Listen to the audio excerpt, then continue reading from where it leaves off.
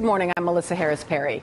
Monday evening, 5:52 p.m., the unbelievable story that has dominated the news cycle this week began with this call to Cleveland 911.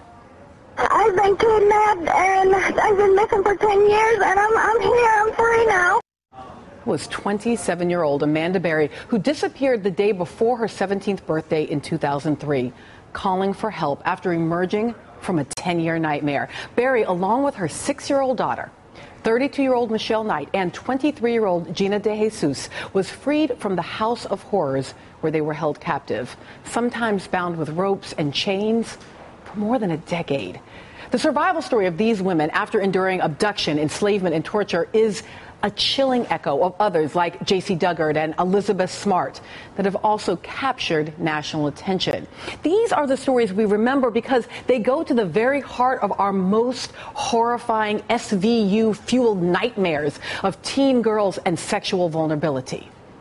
But far more common when it comes to young women and sexual exploitation are the stories we forget or overlook altogether. Teen girls regularly denied the space and support to emerge safely into womanhood in an environment of sexual consent and exploration. Instead, America's young women are shamed, silenced, miseducated, exploited, and sometimes even denied health care.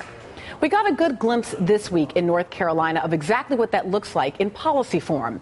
Republicans in the state's House of Representatives attempted to advance a bill that would have required minors to get notarized consent from a parent or guardian to be treated for sexually transmitted disease, pregnancy, substance abuse, or mental illness. It failed to advance after debate on the North Carolina House floor, but backers of the bill were hoping it would, quote, reinforce the long-standing presumption that fit parents act in the best interests of their children. But the truth is that the bill only reinforces the misguided presumption that all children have fit parents. It completely ignores the reality that some young women seeking care for disease or for pregnancy are survivors of rape by the very parent or guardian who would have to give their okay. It overlooks the uncomfortable truth that younger women are more likely to have an older male as their first sexual partner, which is associated with an increased risk of unwanted pregnancy, childbearing, and sexually transmitted diseases. And that when young people are forced to seek parental consent for birth control and STD services, pregnancies go up while the likelihood of teens seeking out STD testing goes down. At the federal level, President Obama's administration is pursuing the same kind of senseless policymaking in its opposition to lifting age restrictions on over-the-counter emergency contraceptives. If it were made openly available, emergency contraception would be one of the safest purchases a young woman could make at the drugstore. So devoid of any valid scientific evidence for opposing easy access to the drug, the administration's opposition boils down to this: feeling icky about the thought of young girls having sex. Listen, I get it. It is not a thought that a parent wants to entertain. But even less appealing is the idea of girls facing unintended pregnancies and finding themselves with limited reproductive options because the rest of us just can't handle the truth. As much as we'd like to bury our heads in the sand and keep them there, we cannot escape the facts. By the age of 19, 7 in 10 teens have had sexual intercourse. And if thinking about teen girls being vulnerable to sexual coercion makes you want to stop listening right now, you may want to take a deep breath for this. Some of those sexually active girls are having sex because they really like it. Now, you can stop clutching your pearls. The fact is that all teenagers who are having sex are not just acting out some kind of pathological behavior. Many girls are happily exploring their sexuality, educating themselves about their own personal boundaries in ways that are healthy, safe, consenting, pleasurable.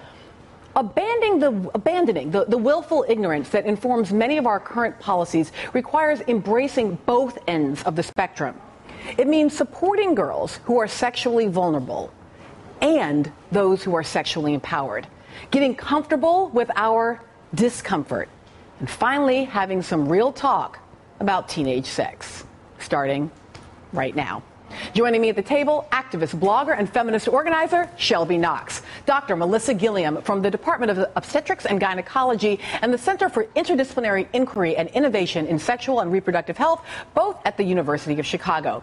Catherine Stamoulis, an education psychologist and adjunct professor at Hunter College, and L.Y. Marlowe, an author and founder of Saving Promise, an organization devoted to help women dealing with domestic violence. She herself was once a survivor. L.Y., I want to start with you because I imagine this week and what we saw out of Cleveland was tough. Absolutely. This has got to serve as a wake-up call that tolerance will no longer be held when women are violated, when girls are violated. And it begs the question, where do we go from here? Perhaps Amanda and Gina and Michelle's abduction could have been prevented if Ariel Castro had been held accountable for viciously beating his wife years ago. If the police had followed up on leads that they had gotten from the community, and if we as the community had paid closer attention to the signs. We are so plugged in to our iPhones and our iPads and our busy lives that we've become unplugged to humanity. And L.Y., it does feel to me like there's a special kind of evil that is Castro in this moment, right? What he did is almost inexplicable and unimaginable. Like, I don't even want to spend time imagining it. On the other hand, Shelby, I worry that, like my first reaction is, all right, I'm locking my daughter up. She's not going outside anymore because the world is full of too many dangers. And I worry that our response to the horror that we saw in Cleveland is to become even more horrified about the idea of the vulnerability of our daughters. So we just miss what they're actually vulnerable to. Right. And I also think that, if the reaction is let's lock up our daughters and protect them, why is the reaction not let's make sure my son is not the next Ariel Castro? Yes. Or let's make sure my son's friends know how to intervene in cases of rape and sexual assault.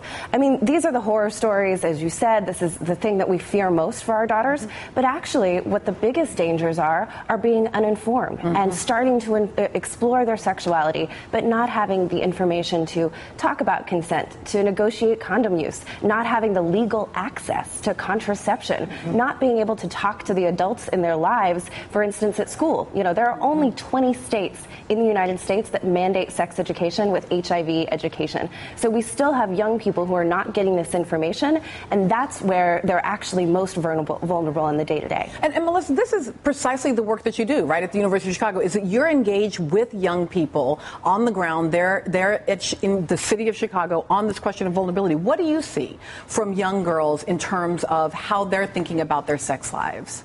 So I think we can look at it in two different ways. Part of it is what happens at a personal level and what they need to know. We're going to be very naive if we just think young people don't have questions or not wondering. What also happens is they really don't have safe spaces to have these conversations. And so we have to create these spaces for young people, but also understand the role of really helping them to thrive in every aspect of their lives.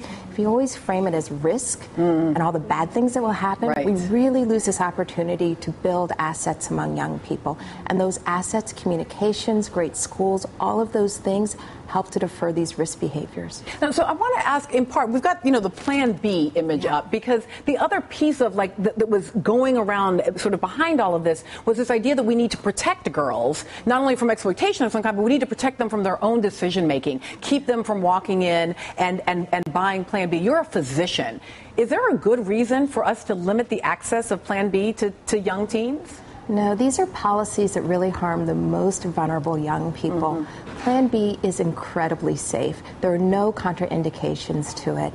Accessing medical care is really, really difficult for young people. So the goal should be to lower as many barriers for these young people to actually navigate, to have health care, insurance, all of those things. It's really hard for a young person. And in the middle of the night when they need this, that's not when you want to put these unnecessary barriers in place. But what are the key barriers then that young women are facing as they're trying to have sort of reasonable and safe sexual lives as young people?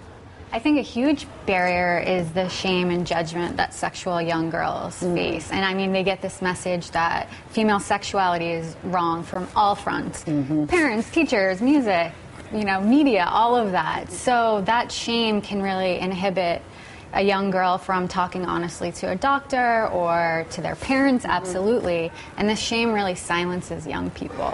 Yeah, I'm thinking if I have to go in to get Plan B and I live in a small town and it's behind the pharmacist counter and I live in a very small town and my pharmacist knows my whatever, my auntie, then there's ways in which, because we don't act like it's going in to get antihistamine, right, we have a much kind of shaming position on it. Right. And this is so much better than having to try to call up a doctor you don't know. I mean, it's frustrating for me as an adult to try to make an emergency doctor's appointment, much less the transportation, the finances, and just the wherewithal and maturity to do that. So this is so much a better option. When we come back, we're going to talk more about the issue of how we educate young women to be in this place, because Elizabeth Smart actually weighed in on abstinence-only education. Yes, that Elizabeth Smart.